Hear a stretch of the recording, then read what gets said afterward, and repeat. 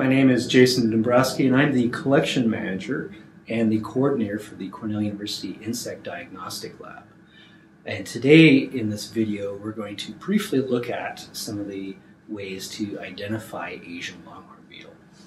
Now, as you're probably aware, Asian longhorn beetle has been accidentally introduced into several locations in eastern North America.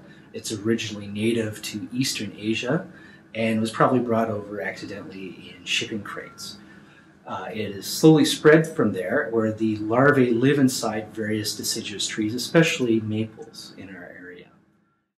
This species has great potential to spread across a lot of eastern North America and do some serious damage to our hardwood forest. So it's important that we're able to monitor and successfully eradicate new infestations of this species.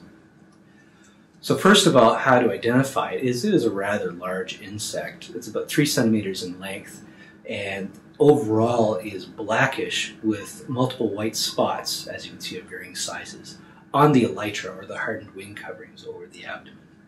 The other key character are the very long antennae, which are banded black and white.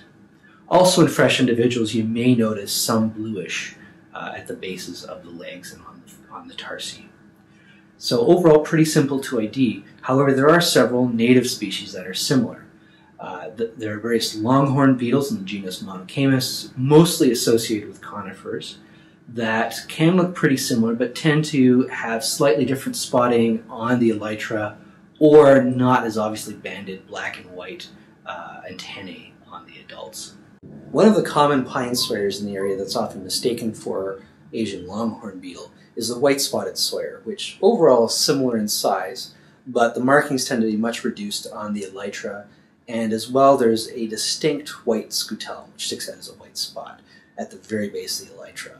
And you'll also notice that the antennae are not banded like they are in Asian longhorn beetle. The larvae of all the species are very similar. They are cylindrical, fairly long with a darkish head, and can be found inside trees. If you suspect that you've found an Asian longhorn beetle, send it to your nearest insect diagnostician for a positive ID or for a confirmation identification.